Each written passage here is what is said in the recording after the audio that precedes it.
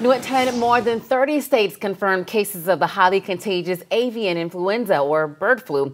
That includes one wild bird case here in Alabama, according to the U.S. Department of Agriculture. You might want to reconsider putting that bird feeder out as the bird flu keeps spreading. WAAY 31's Nicole Zedek spoke to a local feed and seed store to learn more about the danger wild birds could pose to any backyard flocks.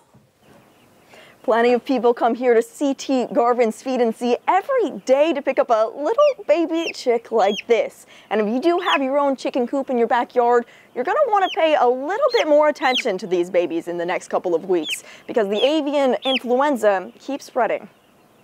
I don't want to say I'm worried about it, but I mean, it's always, it's in the back of your mind just because there's not a whole lot you can do about it. All it takes is one wild bird to fly over a chicken coop and unintentionally spread bird flu. If one flies over, goes to the bathroom, then you got the possibility that you've got it. And there's not much you can do to protect your backyard flock.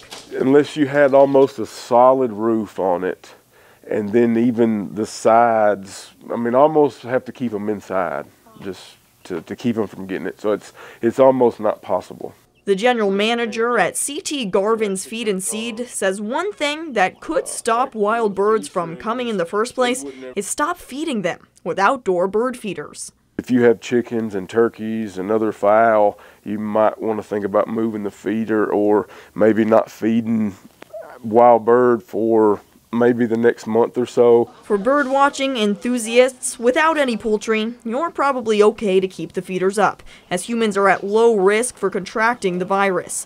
But for these vulnerable chicks, it's easily spread just like that. Keep an eye on your backyard birds, and if some of them do start to look sick, contact the Alabama Department of Conservation and Natural Resources for testing.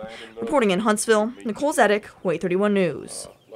And if you're interested in working with some of those baby chicks, CT Garvin's Feed and Seed is currently hiring and looking to fill multiple positions.